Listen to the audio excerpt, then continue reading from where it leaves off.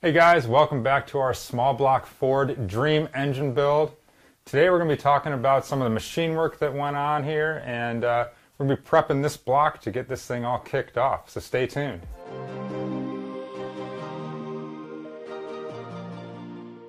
Hey guys, I'm Greg, this is Chris. Today we're going to be kind of going back over some of the machine work that we did on this World Products Man of War small block Ford block. As well as talking about some of the other machine work that we're going to be doing on the project. And Chris is going to be getting into setting this whole block up for assembly and getting it all prepped. So Chris, why don't you walk folks through some of the machine work that was done here on the block? I know you guys work with a local machine shop. Yeah, we work with Canton Automotive Machine out of Canton, Ohio, and they're a good local machine shop that does all kinds of engine machine work, and so we've got a good relationship for over the years, and just use them for when we need anything done, block related typically, or valve jobs, stuff like that. Yeah. But when you get a new block like this, it doesn't just come ready to go. You gotta now look at what piston size you have, what sort of clearance you want for your piston to wall clearance, and so then you have to hone it to size, of course. And then the deck surface is not always the exact size. They give you usually a couple thou. This is a 9500 small block Ford. So, you might have a couple thou over that to get you back to what, you would call either a zero or how far you want the piston in the hole. Those kinds of things you work out mathematically when you buy all your parts. Right? In our case, we did it so that we went with as long as a rod as we could get, so we like the taller decks. Just like that's the trend with all your big race stuff, is to get that nice tall deck, right? And we have a 6200 rod. Yeah, 6200 rod, so a little bit longer than like a 6125. This is pretty normal, especially in Chevy LS world and all that. But we use 6125 quite a bit. And then with the 4-inch stroke. So this particular block is actually set up so you go to like a 4250 stroke. 4250, okay? It's what they can go up to, and it's clearance for all that. And so it comes already done. So you don't have to do a ton of clearancing is the beauty on this block. The only thing we would typically do is just a little bit of deburring, which I kind of already did some of that before I sent it out to get machined. That's kind of like the first thing I did, just get that messy work. Now what I'll do is I'll break this edge on here. So we'll do that next. But now it's a matter of, okay, we got everything to size. After I clean this block all up, I will do some checks on it, and I will double check the machine work, and I'll double check what the piston to wall, clearance is.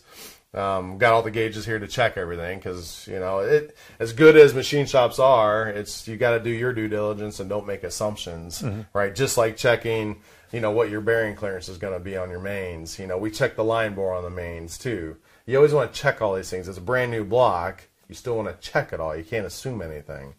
So we'll do all those checks on it as well, and we'll just mic everything and make sure everything's within the specs that we want. Okay, and then go down that road. But first, we got to get the block clean.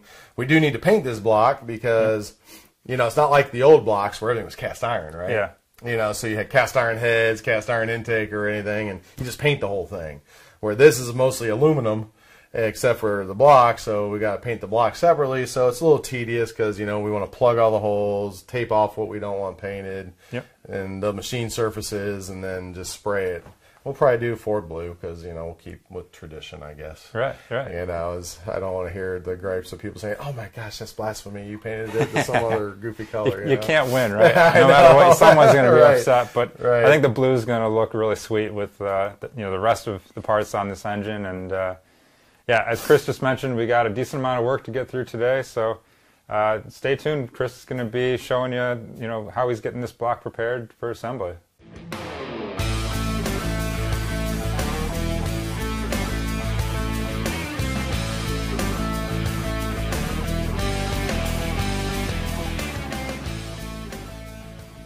So normally, when you're taking your caps off, you want to make sure you put them in the right spot. A lot of your good newer blocks, they all come marked.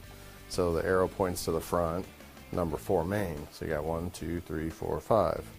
And so obviously the arrow's to the front because you want to make sure your bore is exactly the way it was machined when this was all machined. These were machined in spot. It could be different between the caps. So you got to make sure you keep them in the same order all the time.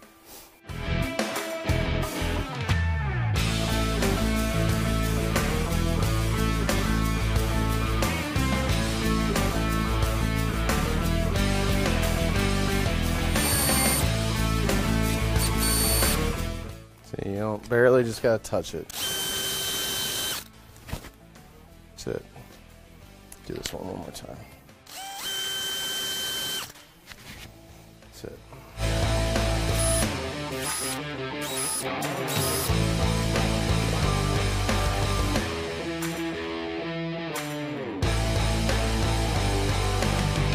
I gotta go down the wash bay, flip it over, and then put my sling through the cam bore, and then we'll wash it in the final rinse.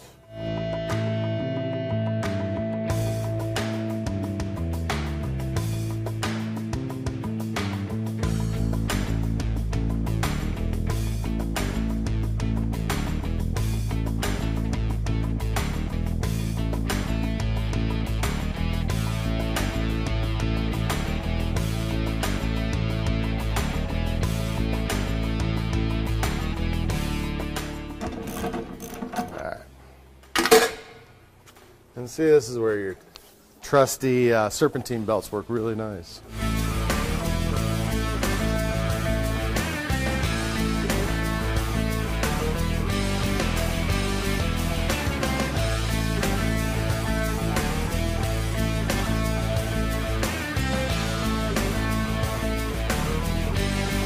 Everybody in the world's going to go, serpentine belt, that's a good idea. I never thought of using a serpentine belt for that stuff.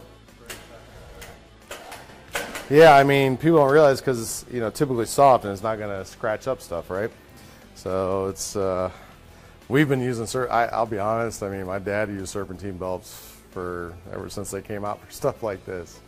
I mean, it just became a nice, easy solution for picking up things like this.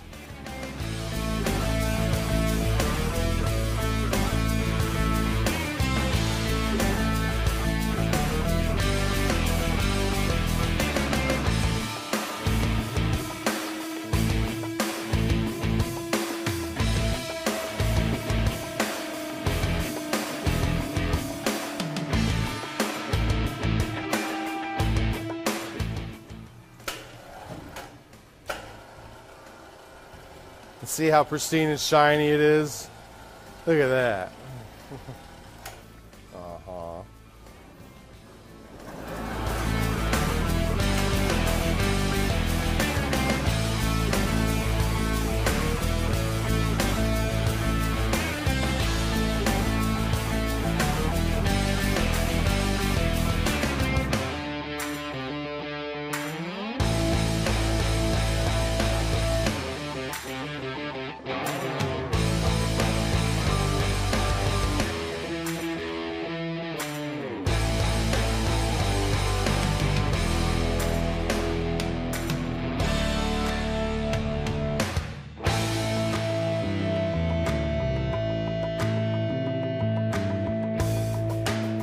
Alright, so after we get done rinsing it all off, obviously, this block has to go to get painted, so I'm not going to oil all of my surfaces right now because I got to clean them all back off to get the tape stick to it. But we always use the training fluid.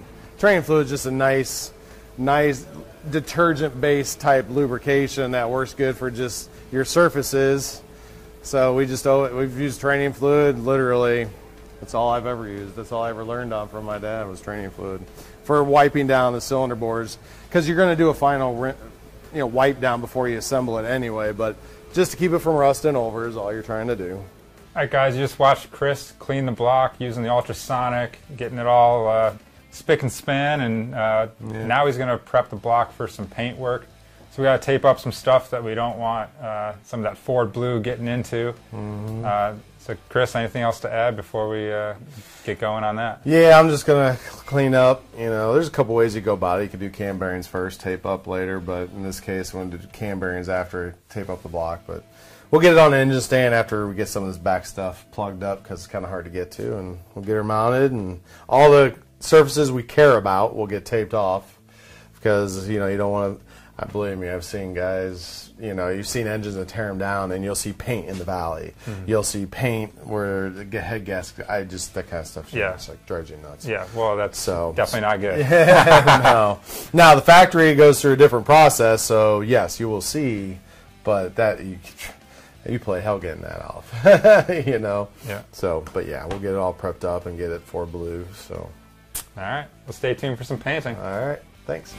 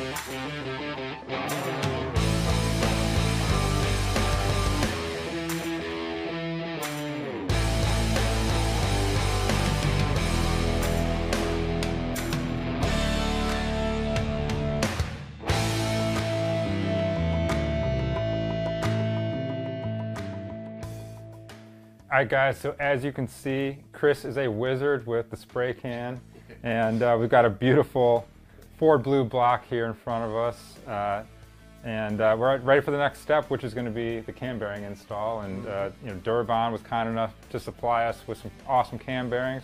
So Chris, why don't you tell the folks a little bit about what we're going to be doing here next steps? Yeah, absolutely. So now paint's done, we're just set up on, this is just a nice simple cart to use for when you take your cam bearings and you have to pound them into, because it is a press fit. So got to use the right tools and be able to comfortably get them lined up with each of the holes, okay, for your oiling. So we're going to do that, and then we're going to put the rest of the block kit in all the plugs and get it all ready, so that way we can put it on our engine stand, and then we can just start all of our pre-assembly inspection and process, right? The real fun stuff. The real fun stuff, there yeah. So, and of course Dura-Bond, they've been around forever, so it's one of the common cam bearings we use in a lot of engine builds, frankly. Yeah. So, yeah, it's not a complicated process by any means. It's just one of those things you just got to take the time and do it. Right. Do it right. So. Absolutely.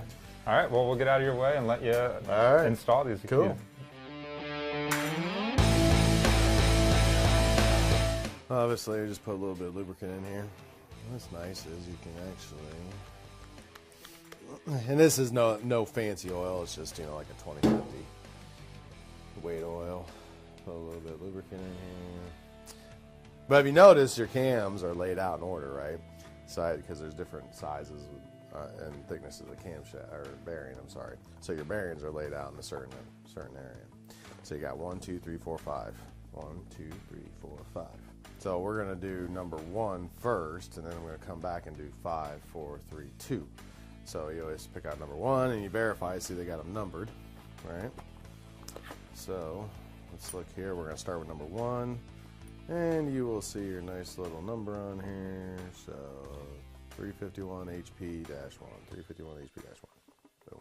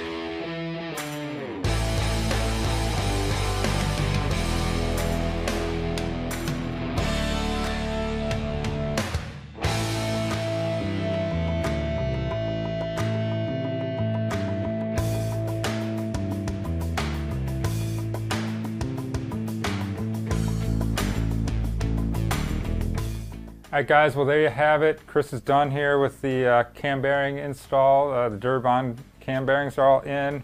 Got a couple plugs on the block.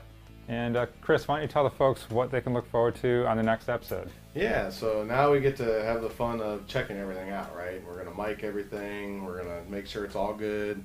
We got to file fit rings, all that kind of stuff, and kind of get everything sort of laid out, so then we can start the assembly process. But first, we got to check rings and check clearances and stuff. So that'll be next. So we'll do that. So yeah, Chris will be making sure everything's ready to go, and then we'll be doing some of the bottom end assembly. So make sure you guys are staying tuned. If you guys want to enter to win this small block Ford, make sure you're checking out this link right here on the screen. And as always, we want to thank our component partners for helping us out with the build, and we appreciate you all watching. We'll see you next time.